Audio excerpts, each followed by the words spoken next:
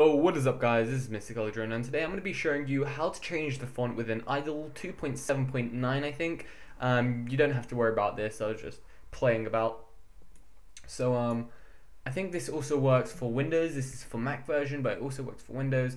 I know the reason why I'm making this video is because I looked on the documentation. It said to go to options and configuration extensions, but that was wrong and I was really confused, so I wanted to prevent that confusion. So basically what you have to do is you open Idle, you go to Idle, up the top, Preferences. Sorry, I can't do this for Windows, my computer's done.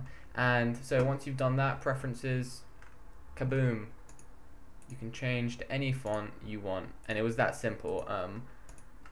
Yeah, I was struggling for around God, because in the documentation it did say to go to options, configuration extensions, and it would be there. So I didn't think to look in within Idle. So yeah, that's basically it. You can change it. So let's say I want to do to American typewriter. I just click on that, press apply, and yeah, you can also change the font.